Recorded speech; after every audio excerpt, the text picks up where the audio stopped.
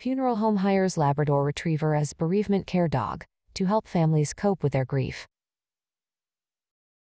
Before we begin, make sure to smash that like button, subscribe to our channel, and click the notification bell for more amazing videos.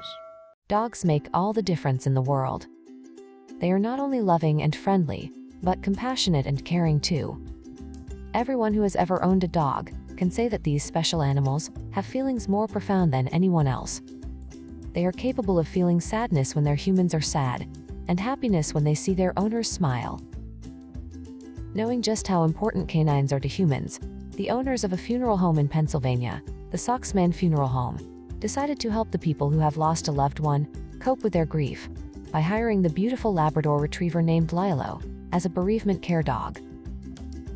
Lilo is there to greet the mourners and provide a feeling of ease. Anna Nesbitt, the funeral home's director and co-owner, spoke of Lilo and told WTAE, "She just has a way of bringing some warmth to a really sad time. She just looks up at you with those eyes, and the families take that all in, and you just watch them take a sigh of relief." Lilo was one of a litter of 8 bright puppies who all grew up to be service dogs. She was trained by Perfect Fit Canine Service Dogs, and the moments the funeral homeowners laid eyes on her, they knew she would be the perfect fit for the job. She has a very sweet, gentle disposition which very much suits the needs of a funeral home, Anna said in Facebook Live video.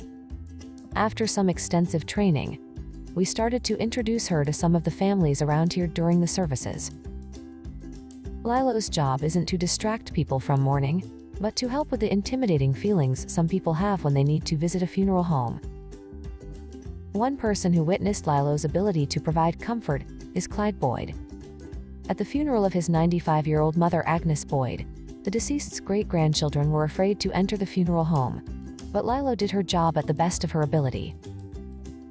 The part I really noticed was the great-grandchildren. They were very nervous, and it was the first time they ever experienced anything like that, and she definitely made a difference, loosening them up, letting them be themselves, Clyde told WTAE.